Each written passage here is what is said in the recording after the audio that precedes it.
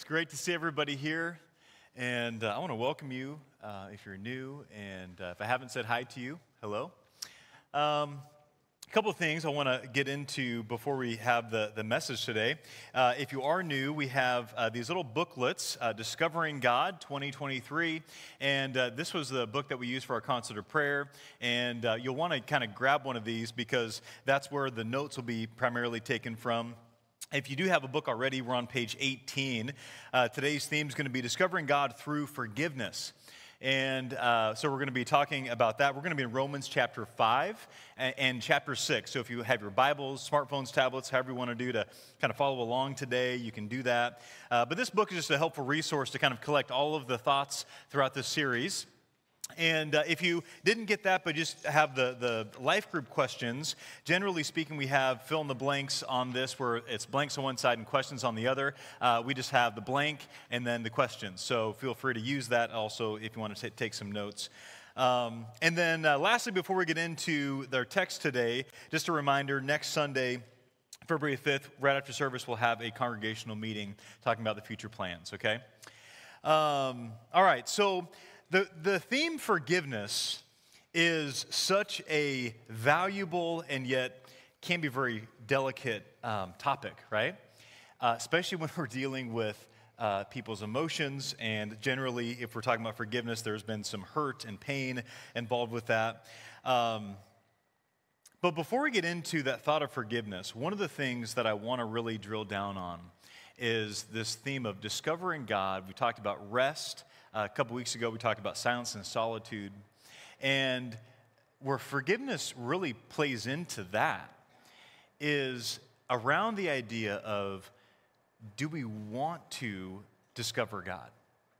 Do we want to draw near to God?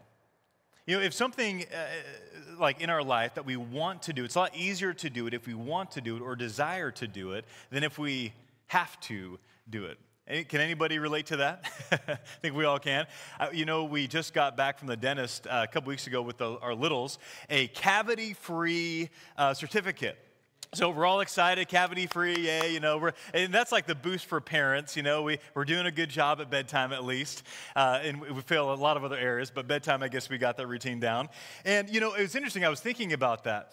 You know, one day, and it really was highlighted to me, one day I was home working on some sermon stuff, and it was kind of the middle of the day. Oliver, on his own, decided to go brush his teeth.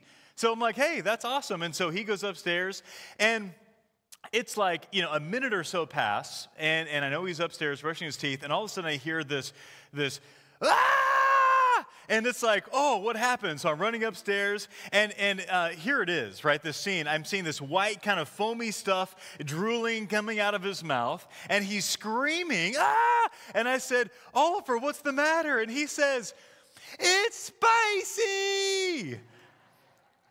And I'm like, what happened? What's spicy? And he says, the toothpaste. And I was like, what do you mean? Well, it turned out he could not find his flavored toothpaste that tastes like gummy bears or something, I don't know. And he has seen me use this minty flavored toothpaste, and so he thought, well, that's just as good. So he put it on and started scrubbing and realized it was not the same, you know?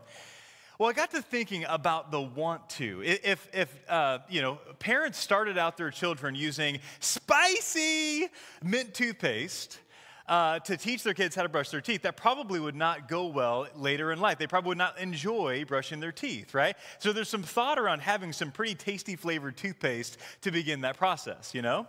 Same thing with like gummy vitamins. I mean, let's be honest, who doesn't love a good gummy vitamin, right?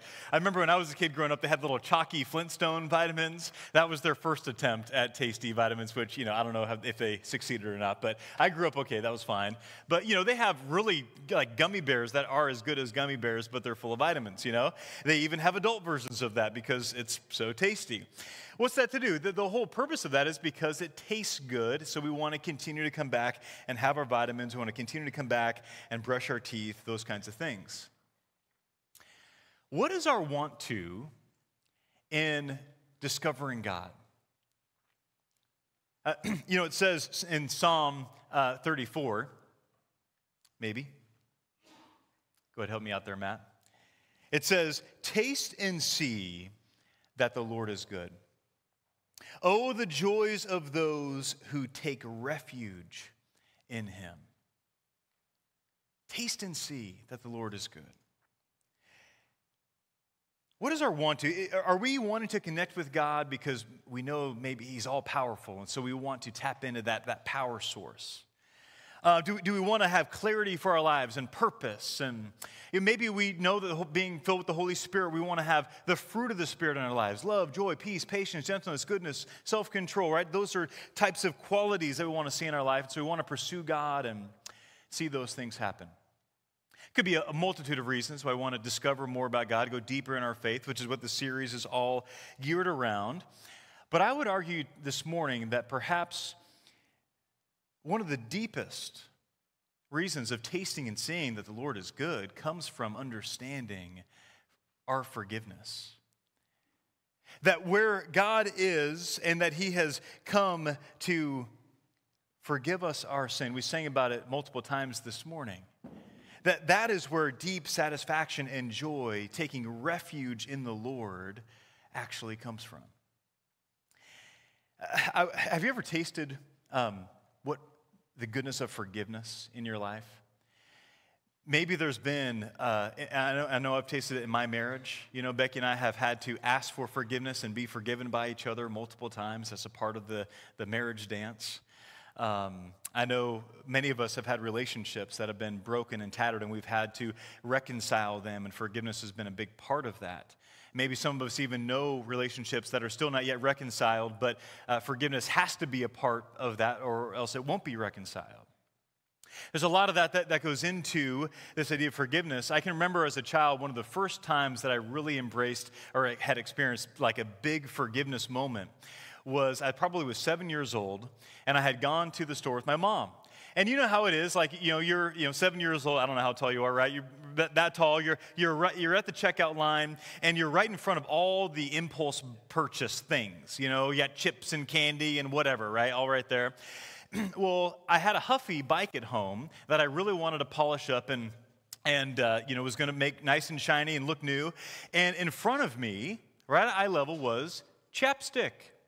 Now, to a 7-year-old, chapstick looks an awful lot like wax. Kind of tastes like wax a little bit. I don't know. Back in the late 80s, 90s, it probably tasted a little bit like wax. But anyway, so I had it in my head that I needed to get some of that for my Huffy bike at home. And so what do? Hey, Mom, can I buy this chapstick? Or can I have this chapstick? She said, no, put it back. So I said, oh, okay. So I put it back in my pocket, right? And we check out, and we head home. So, again, 7, I had a little brother, Tim, and so he's in the car seat next to me. And on the way home, I just cannot help myself. And I decide to pull out my wax and start waxing the car seat sitting right next to me. And so I get the chapstick, and I'm waxing it, and I'm all excited because it's going to work on my bike at home, and it's going to be great. And in the rear view, my mom looks, and she says, Darren, what are you doing? And I say, nothing.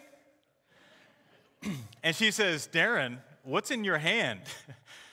I say, nothing.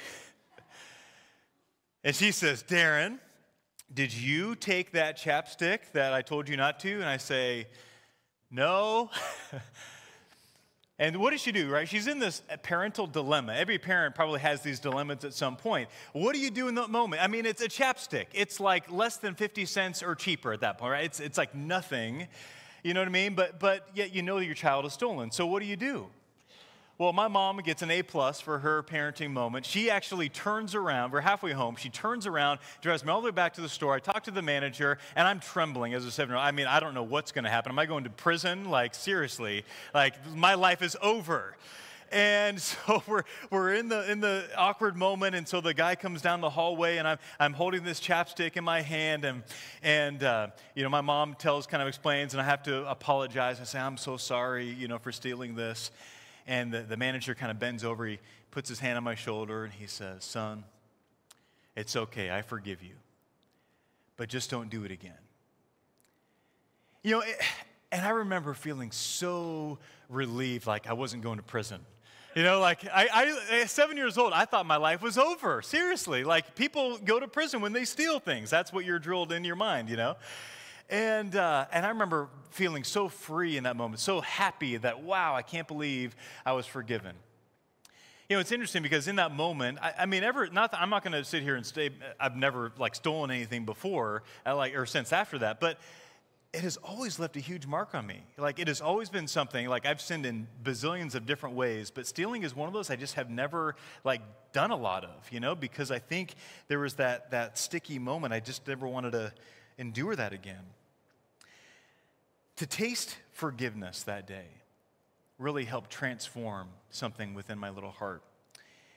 And what I want us to see today is I think the same is true, that when we taste and see the forgiveness of God, and we get to experience in a real way that deep love and joy that comes from that relationship.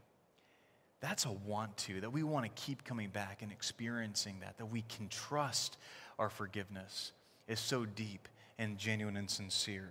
And so that's where I want to take us this morning. We're going to look at Romans chapter 5 and 6, a little bit in each of those. I think Paul is really drilling home some of this idea. So if you have your Bibles, you can turn there. If you don't, the verses will be on the screen. But let me give you some context, right? So in the church in Rome, Paul is writing this because there's some great things happening. Growth in the church is happening. The gospel of Jesus is being spread. People are receiving the grace of Jesus Christ and that he has forgiven their sin.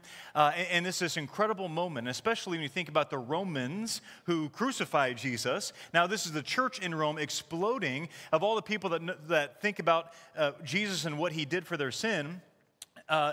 You better believe this was highlighted for them in a big way. But there were also some other tensions that were being developed because, yes, the grace of God is there and the assurance of forgiveness is there in Christ, but yet there was the tension of, well, it doesn't really matter what we do then because God's grace is sufficient. We can keep living however we want to live. And Paul's kind of like, well, wait a second, hold on. And so there's this tension of I kind of wrote out this statement, the two sides of this that maybe we deal with even today, the freedom and the law, right? Do we walk in grace in such a way that really it doesn't matter what we do because God's grace is sufficient? But yet how do we also then understand that there is a law, there is a right way, a righteous way of living that Christ has spelled out for us in Scripture? But how do we pursue that righteousness in a way that isn't legalism, that isn't like a burden and a yoke that is not ours to actually carry? And this is the tension that Rome is dealing with. This is the tension I think even in today's church we kind of wrestle with. And so we're going to talk about that. I think Paul does a really good job addressing this in the text. And so we begin in verse 18 of chapter 5, and Paul's addressing a compare and contrast of Jesus and a guy named Adam. You might remember him. He's in Genesis, right? And so he tells us now what happened between the difference between Adam and Jesus. So let's take a look at this, okay? Yes, Adam's one sin brings condemnation to everyone, but Christ's one act of righteousness brings a right relationship with God and new life for everyone. So the compare and contrast. Adam brought sin, Jesus brought a right relationship with God. Verse 19, because one person disobeyed God, many became sinners. But because one other person obeyed God, many will be made righteous. So the compare and contrast is, yes, they both are human. They both have the opportunity to sin, but the difference is you see highlighted here. Maybe in your Bibles you might kind of underline these words, right? Disobedience and obedience. One brought disobedience, one brought obedience, one broke our relationship with God, one brought a right relationship with God. And I want us to notice those two words because in verse 20, Paul talks about the law. And I want us to think, when we hear the word law, I want us to think obedience. Maybe specifically our obedience. And then I also want you to think about in the idea of grace. Because grace, we find righteousness not through our good deeds, but through Christ's obedience. And that's what he's telling us here. Let's look at verse 20. God's law was given so that all people could see how sinful they were. Now, I want to pause there for a minute, okay? You see these two ideas. The law was given so that way we can see how sinful we are. Now, I don't know about you. I got to illustrate this, okay? When I read this verse, I always think about speeding. Okay, we have a speed limit sign for a reason, and I'm terrible at following them. In fact, you've seen this probably. You see the posted 45 and then your speed. And this is, it's like a shaming tactic for the police, you know? You drive along and all of a sudden if the faster you go, the more it blinks, right? If you drive by, it'll flash up your speed, maybe 45, say you're going 46, 47, 48. It'll just kind of flash slowly. But if you're going maybe more than 5 over, it'll start flashing rapidly. And then if you're going exceedingly fast, it'll say, slow down. You know what I mean? Like, have any of you experienced this? Okay, thank you for being honest. I'm not alone. All at TV High, right over here, kind of getting into the Safeway, the Esplanade area, like, man, they put up that sign, and I'm always seeing, like, slow down. I'm like, oh, yes, okay, thank you. They put that sign up for me. All right. All right, this is how I view verse 20. It highlights for us that we need to slow down. There's a set speed limit, right? There's a set law in which God has declared for us. And if you want to get very specific, you find that in the Old Testament, particularly in the first 5 books of the Old Testament. And that is God's law, okay? And so he puts that in place to identify that, okay, here's the measure in which we know what a righteous standard is, but there's no way that we can meet that standard, okay? And so he says in verse 1, God's law was given so that all people could see how sinful they were, but as people sin more and more, God's wonderful grace became more abundant. Praise God. So just as sin ruled over all people and brought them to death, now God's wonderful grace rules instead, giving us right standing with God and resulting in eternal life through Jesus Christ our Lord.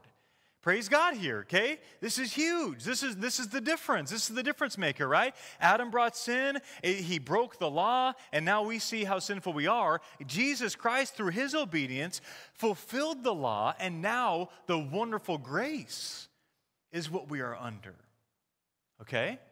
So this is the reality, and then so here's the big takeaway I want for, if you're taking notes, you can kind of write this down. We are all guilty of sin and condemned. That's what the first verses are saying. But we all can be forgiven and become righteous through Christ.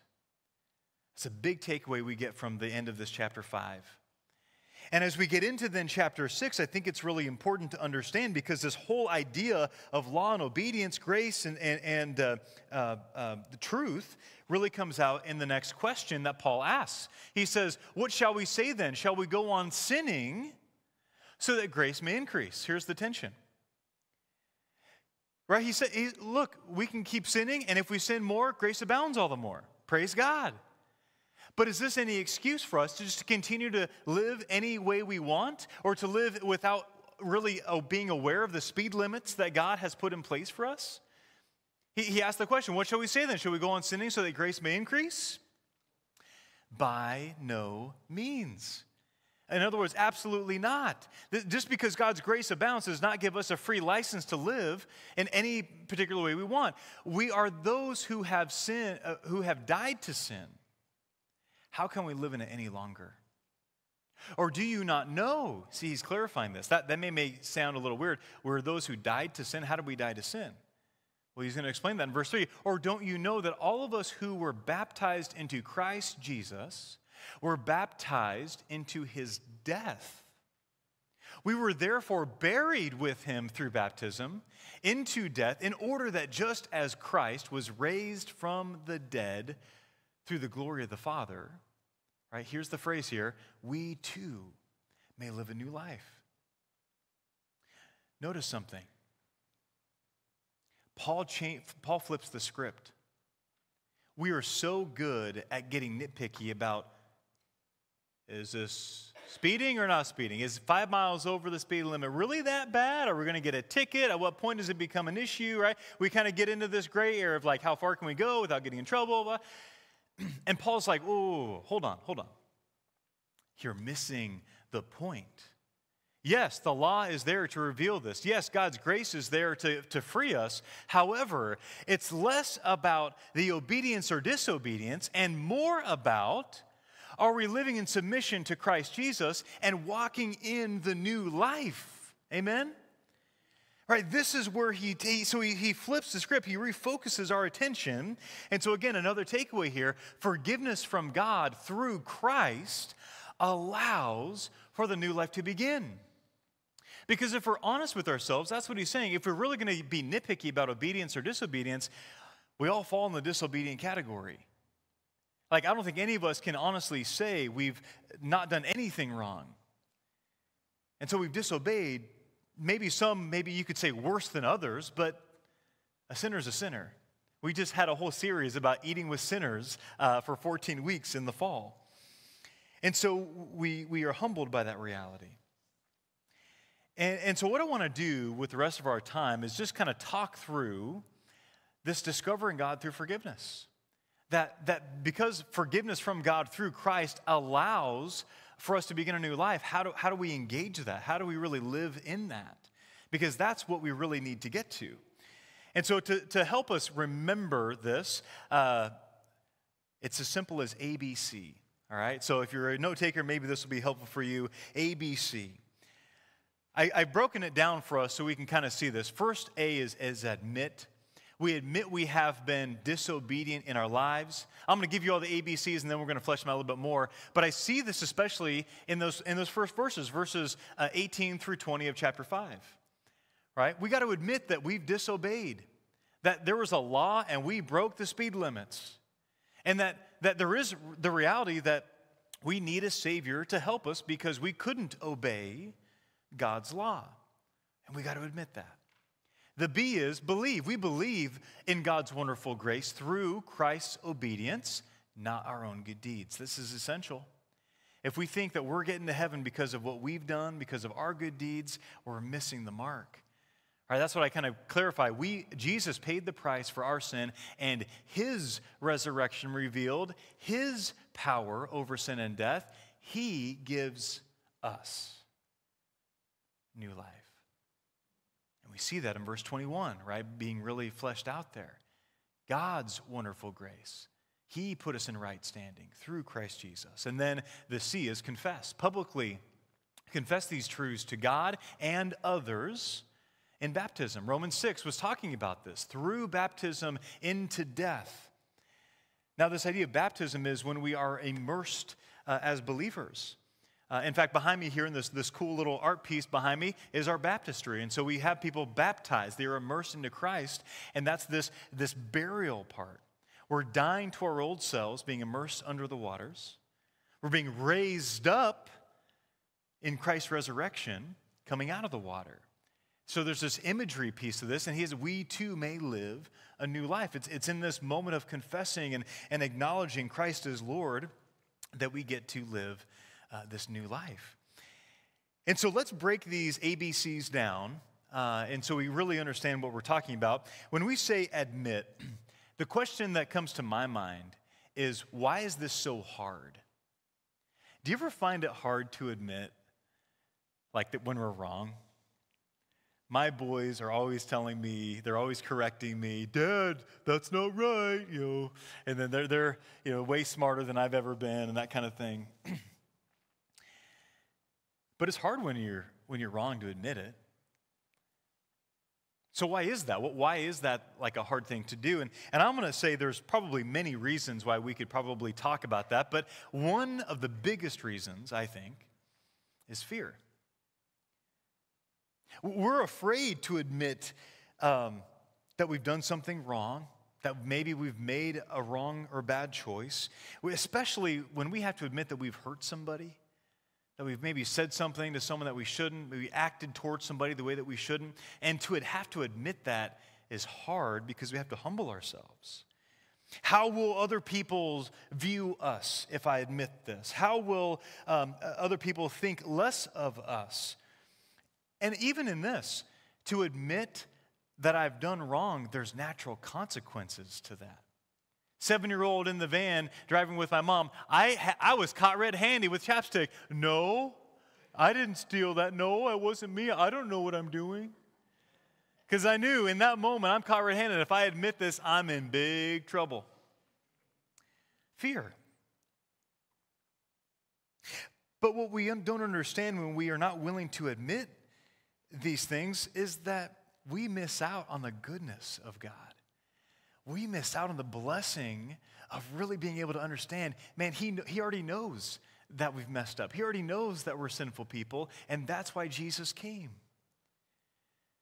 And so when we don't admit it, we just hold on to those burdens. We get bogged down by those things. And we don't actually get to experience and taste the goodness of God through his forgiveness. See, confession, repentance, admitting our wrong is a great gift that he has given us, that we can run back to the Father. And I would even go say a little bit step further. Not only is it a gift that we personally get to experience, but God actually wants us to use the experience of being forgiven with purpose. That's what 2 Corinthians tells us. For God was in Christ, reconciling the world to himself, no longer counting people's sins against them.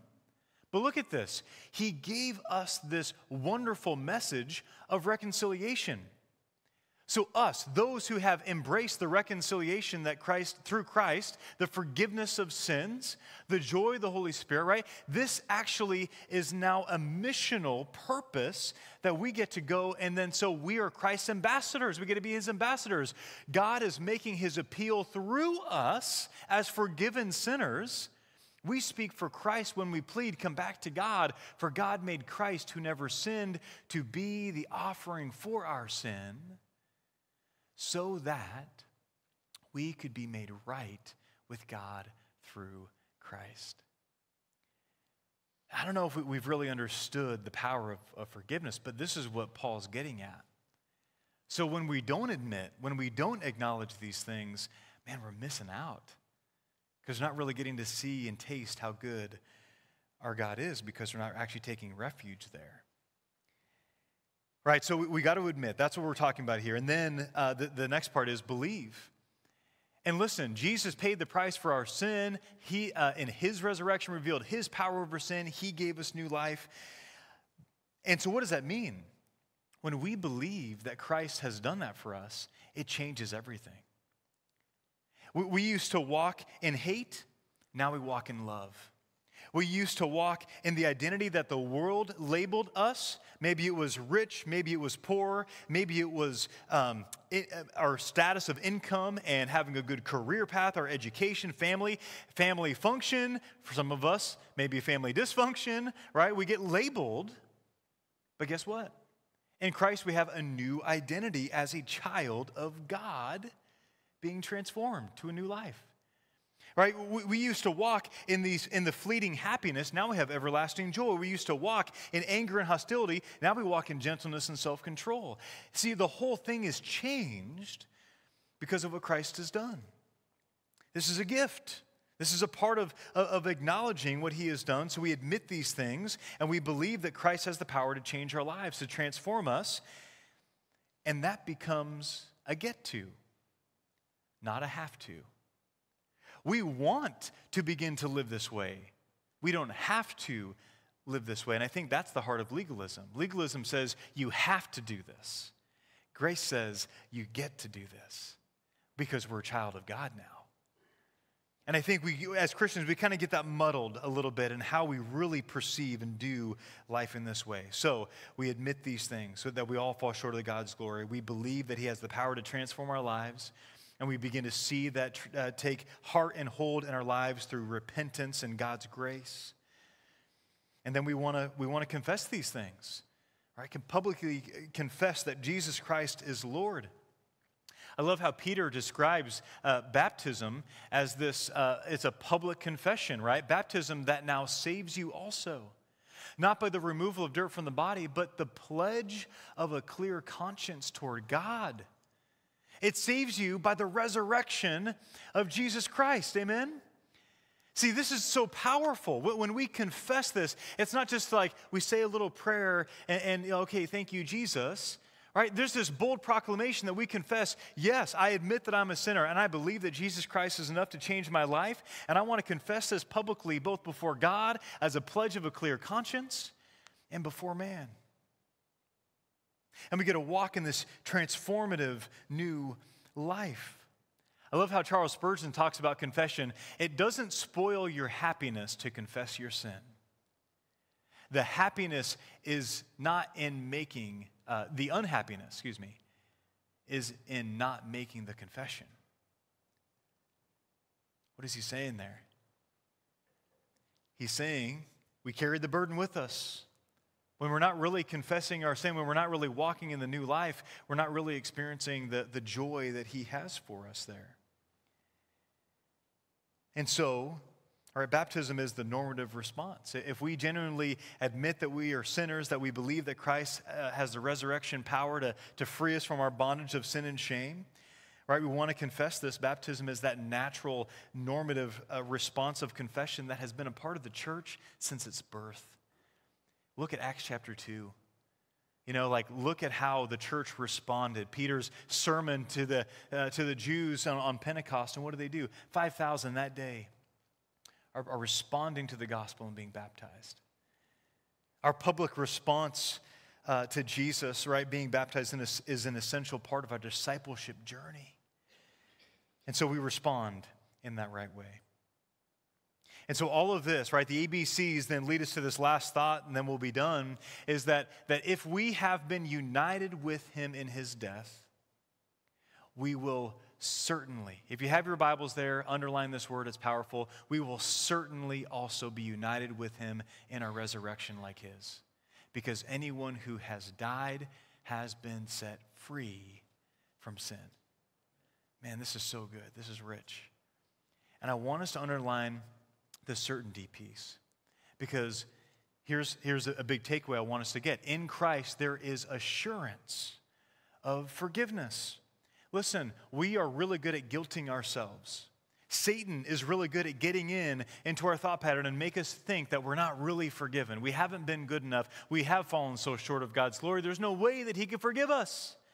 But listen, where sin abounds, grace abounds all the more. Amen? And so here we are, wrestling with these things, but yet, listen, we need assurance that Christ is enough. His obedience was enough, not ours. So in Christ there is assurance. And I want to just share with you, I'm going to kind of riddle off these verses, because if you don't believe that one verse, there's a multitude that we can turn to. Like in John 12, Jesus says, I did not come to judge the world, but to save it. Colossians 2:14, he canceled the record of the charges against us and took away by nailing it to the cross. That's the whole point of the cross. We just sang about that for communion.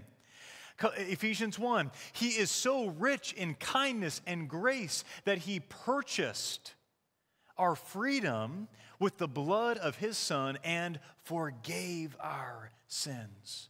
What about this one? As the sinner hanging on the cross, he's repentant, and Jesus turns to him and says, assuredly, certainly, guaranteeingly, I say to you today, you will be with me in paradise.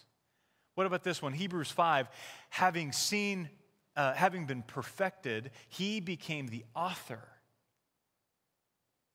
of eternal salvation to all who'd obey him.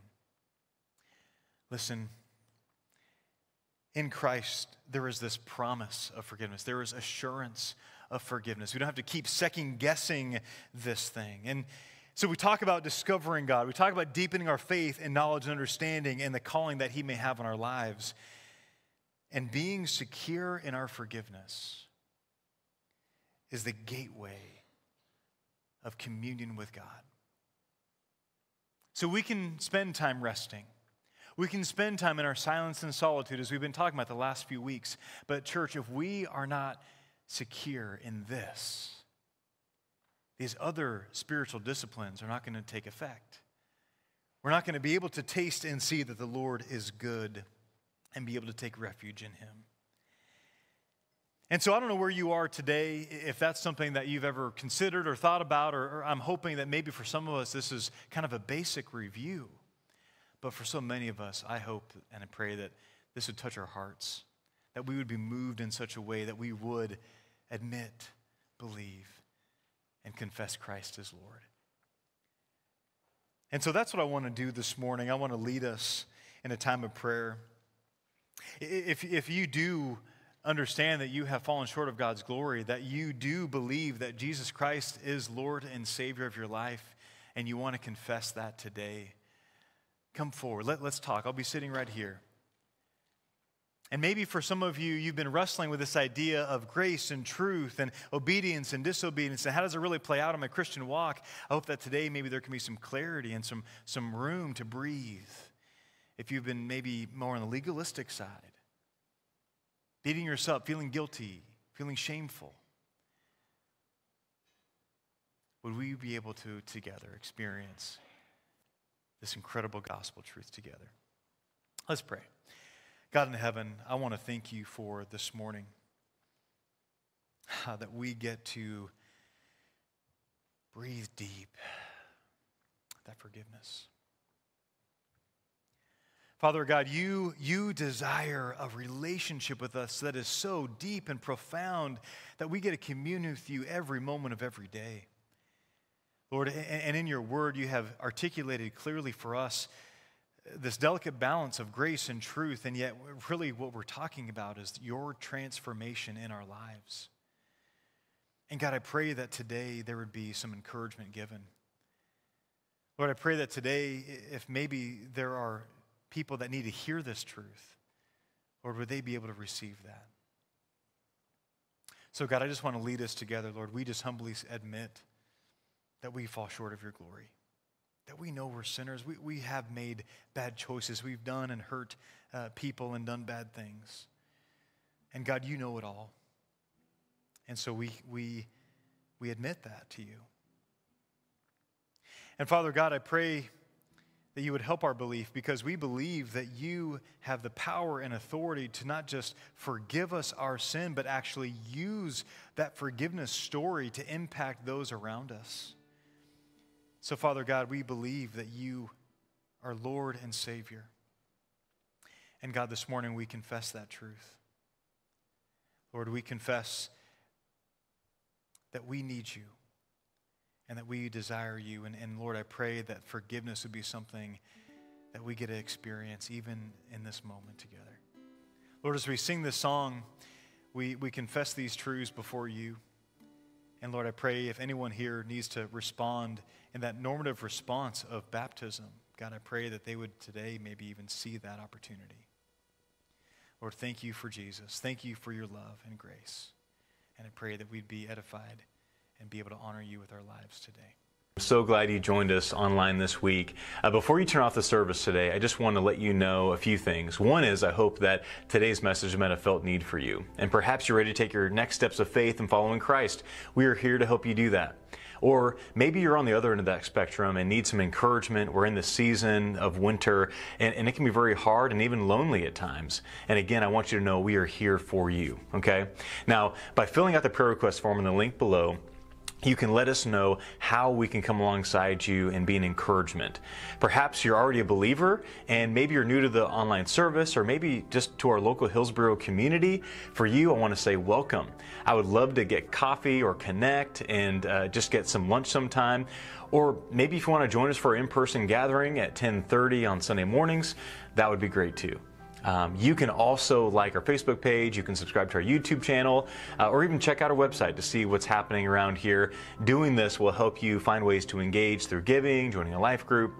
We have move weeks periodically that help with outreach events. There's all kinds of things that you can do. So all these things help us focus on our efforts with the vision that we have of seeing people's hope restored in the Pacific Northwest. Well, I hope 2023 will be an exciting and fulfilling year for you and your family. God bless you. We hope to see you next week.